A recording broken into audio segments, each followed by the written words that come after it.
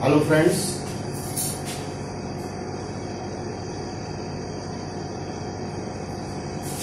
so in today's lecture we are going to discuss about the past indefinite tense, the category मतलब interrogative as well as negative past indefinite with y category। मतलब ਇਹਦੇ ਵਿੱਚ ਕੀ ਹੈਗਾ कि interrogative sentence interrogative भी है, negative भी है, और जिहड़ा साडा क्वेश्चन है वो वाई नाल स्टार्ट होता है। It is not simple interrogative sentence, we can say it is with Y. मतलब जिहड़े इस तरह के जिहड़े प्रश्न है, इस तरह के जिहड़े क्वेश्चन है, इन्हां दा उत्तर है जिहड़ा वो हाँ या ना दे विच नहीं हो सकता।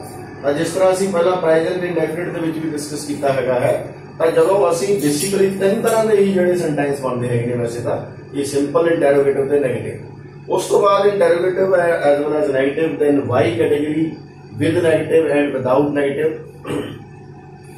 और इहदे विच ध्यान रखने वाली किहड़ी गल हैगी है, simple the point to be noted कि जिहड़ा साडा simple interrogative as well as negative वाला सीक्वेंस सीगा रूल दा, जिहदा उत्तर जिहदा आंसर यस या नो दे विच हो सकता सी, वो सीक्वेंस साडा इत्थों स्टार्ट हुंदा सी। मतलब बाकी जिहड़ा साडा रूल है वो सारा सेम है।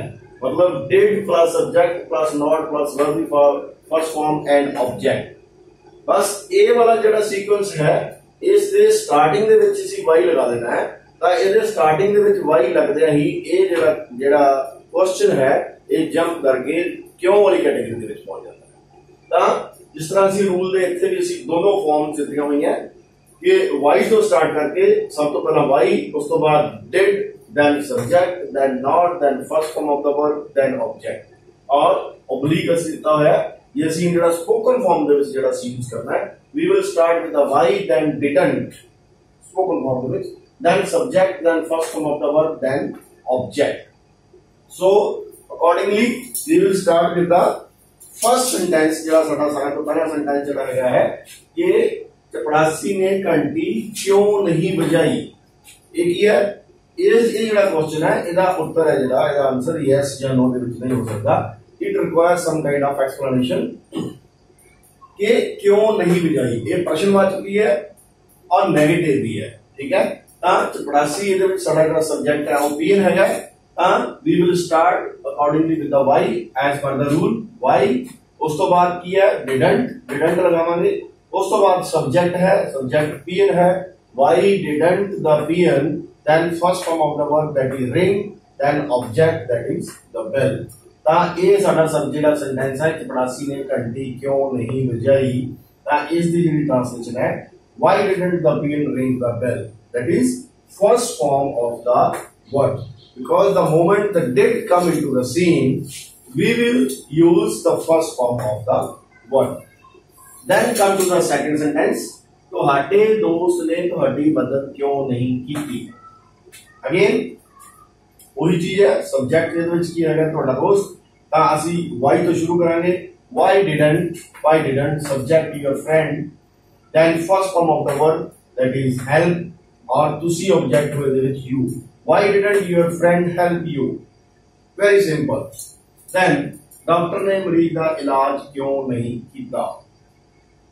फिर असीं why तो शुरू करांगे, didn't शुरू दे विच लगावांगे। इसी नूं तुसीं why did दा डॉक्टर नॉट भी लिख सकते हो ए वाली फॉर्म दे मुताबिक। पर जिस तरह की तुसीं अंग्रेजी बोलनी सीखनी है तो स्पोकन फॉर्म दे विच ए शॉर्टकट वाला didn't यूज होएगा स्टार्ट दे विच, और तुसीं इसे दी प्रैक्टिस करनी है। ए बनेगा why didn't the doctor treat the patient। Rule दे मुताबिक why, then didn't, then subject that is doctor, then verb की फर्स्ट फॉर्म इलाज करनी that is treat, and object जिहड़ा है साडा patient। why didn't the doctor treat the patient। अध्यापक ने विद्यार्थियों का टेस्ट क्यों नहीं लिया। Sentence number 4। फिर असीं why को स्टार्ट करांगे, didn't अगे लगेगा।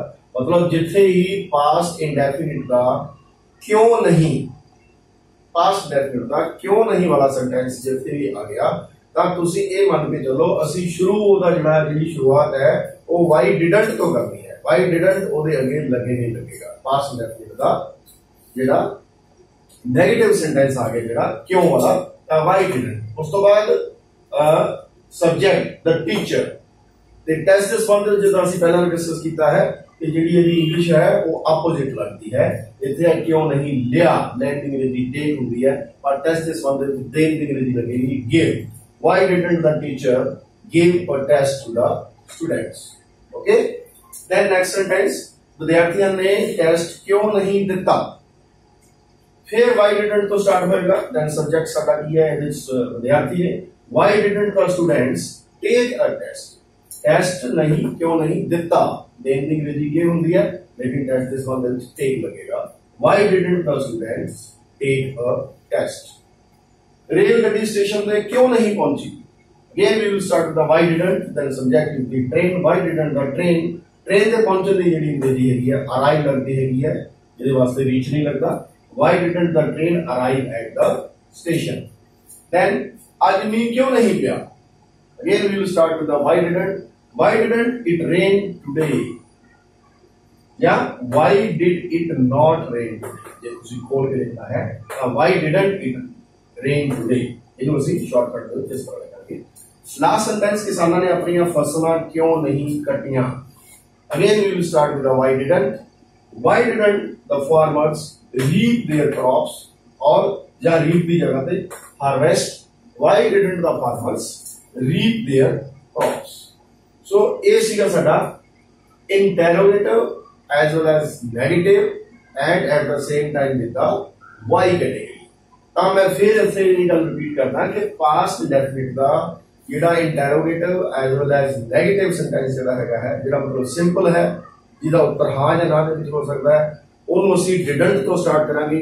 ਜੇ ਨਾਲ ਵਾਈ ਆ ਗਿਆ ਕਿਉਂ ਨਹੀਂ ਪਾਸਟ ਇੰਡੈਫਿਨਿਟ ਦਾ, ਪਰ ਸਿੱਧੀ ਗੱਲ ਹੈ ਸ਼ੁਰੂਆਤ ਦੇ ਵਿੱਚ ਅਸੀਂ ਜਿਹੜਾ ਸੈਂਟੈਂਸ ਹੈ ਉਹ ਸ਼ੁਰੂ ਵਾਈ ਡਿਡੰਟ ਤੋਂ ਹੋਏਗਾ, ਉਸ ਤੋਂ ਅੱਗੇ ਸਬਜੈਕਟ ਆਏਗਾ, ਉਸ ਤੋਂ ਅੱਗੇ ਵਰਬ ਦੀ ਫਸਟ ਫਾਰਮ ਆਏਗੀ, ਉਸ ਤੋਂ ਅੱਗੇ ਆਬਜੈਕਟ ਆਏਗਾ।